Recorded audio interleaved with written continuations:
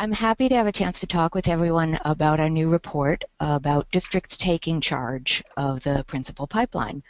It builds on the Wallace Initiative, as Denise said, and I'll give you just a quick background on that initiative and what we did to get these findings that I'll be sharing with you.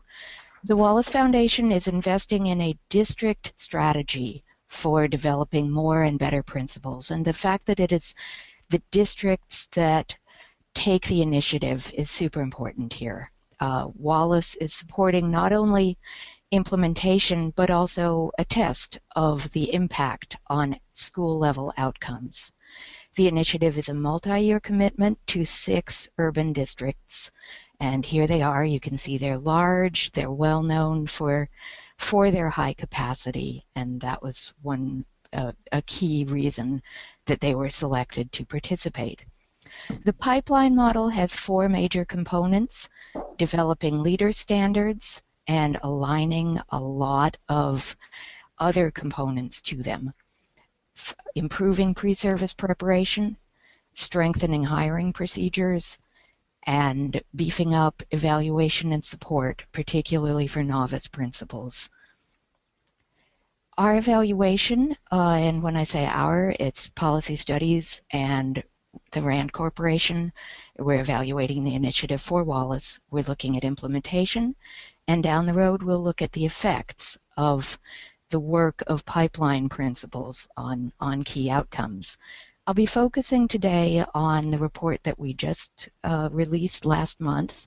It's the 3rd in our series, and it takes a look at changes made, challenges encountered, and work that lies ahead in the 6 sites as of 2014, which is 3 years into the initiative.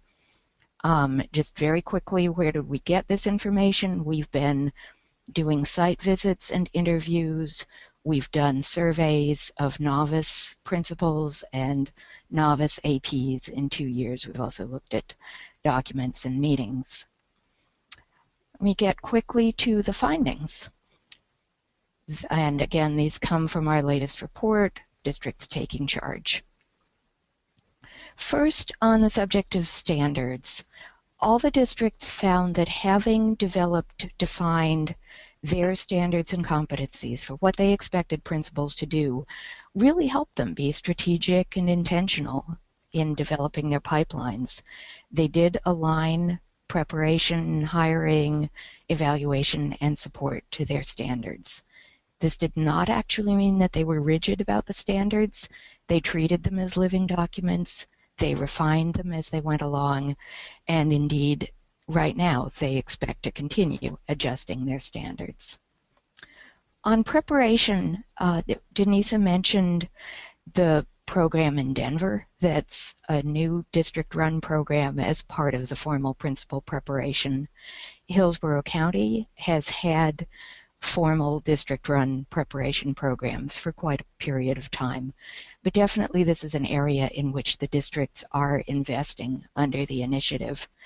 And for the most part, they see their own programs as a very direct prelude to taking on a principalship.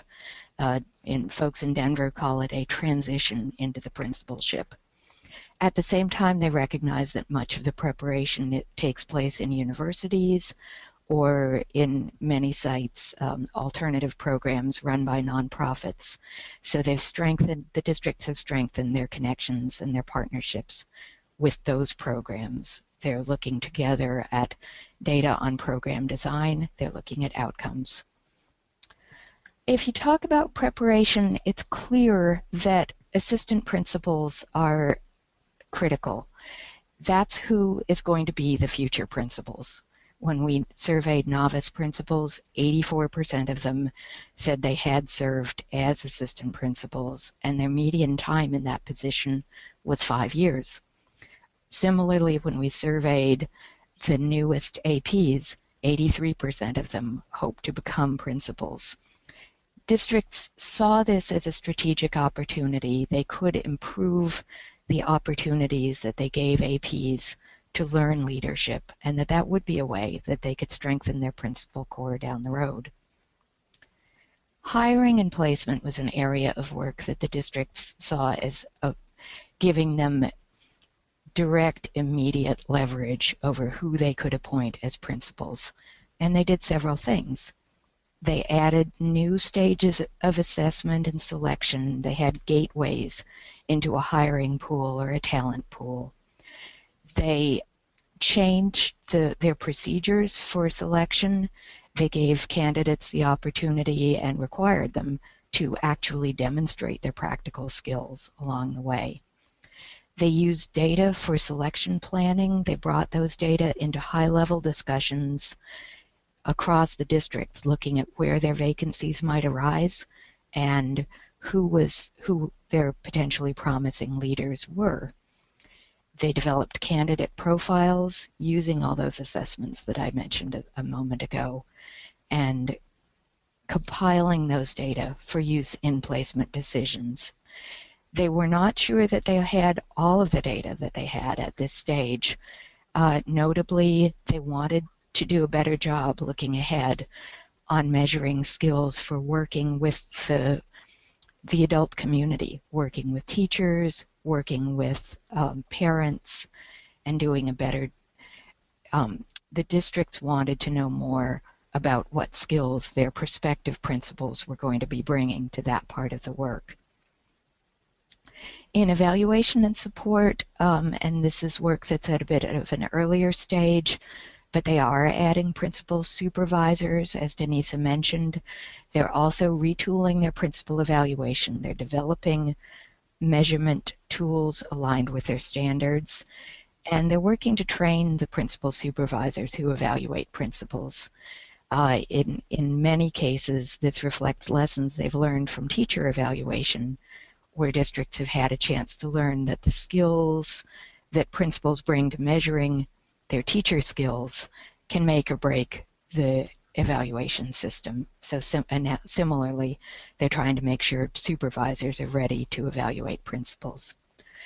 Finally, they're looking to improve professional learning and support for their novice principals, not only by expanding mentoring and coaching, which they're all doing, but also to use data to tailor mentoring and coaching and professional learning individually so that it's geared to the identified strengths and weaknesses of each individual principals. And once again, and you'll notice that this is a theme in several of the things that I've said, the availability of new data systems could make this feasible, and the districts looked forward to taking advantage of their data. Let me leave you with a few kinds of questions that could arise out of our findings that a reporter might want to ask local districts. How are you spotting high potential APs? How are you helping them develop?